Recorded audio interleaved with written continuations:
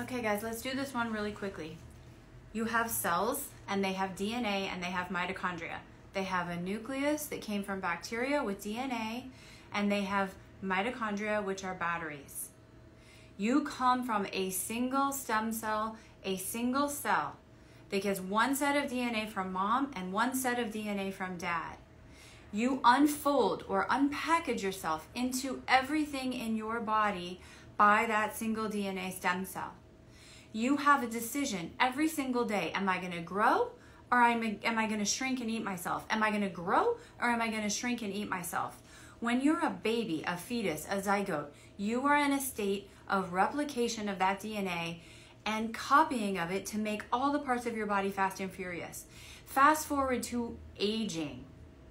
When the DNA in a single cell, one cell, gets broken, you have repair mechanisms. They're called DNA repair mechanisms that go in and fix that DNA damage. Your ability to fix the DNA damage is governed by if you're in a growing state or a starving state. A growing state or a starving state. You have DNA repair mechanisms that are influenced by your environment. That's your epigenetics, above genetics, or environmental impact.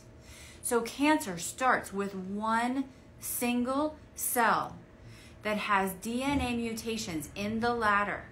Either single mutations, one A, T, C, or G that's mutated, and it happens over and over and you can't keep up with eating and recycling it, or a huge mutation, like a double-stranded mutation, both sides of the DNA break, and you can't fix it because your tumor suppressor genes, turn off cancer genes, were handed down to you in a broken fashion from mom and dad. So that's an example of like BRCA mutations that are more popular, more common in the Ashkenazi Jewish population, but all of us can get them.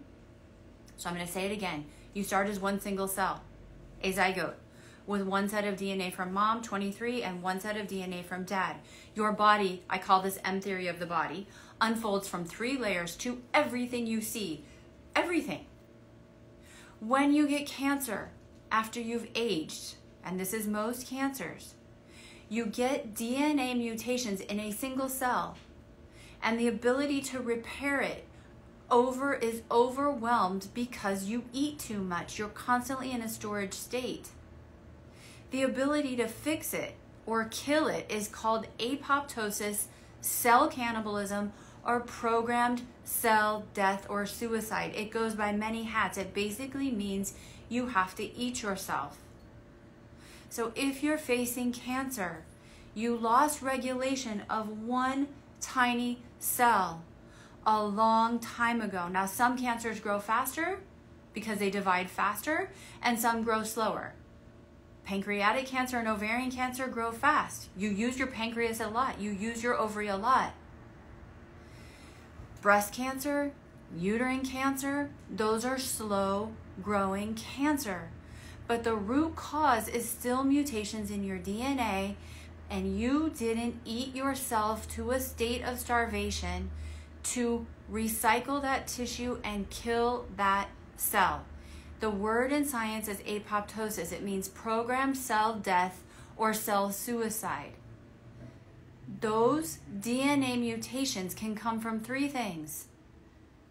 Ionizing radiation like ultraviolet light, cosmic rays, gamma rays, X-rays, radiation that you get when you get your thyroid or some part of your body radiated.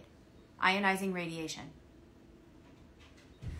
Viruses like human papillomavirus in our cervix injects DNA sequences into our cervix.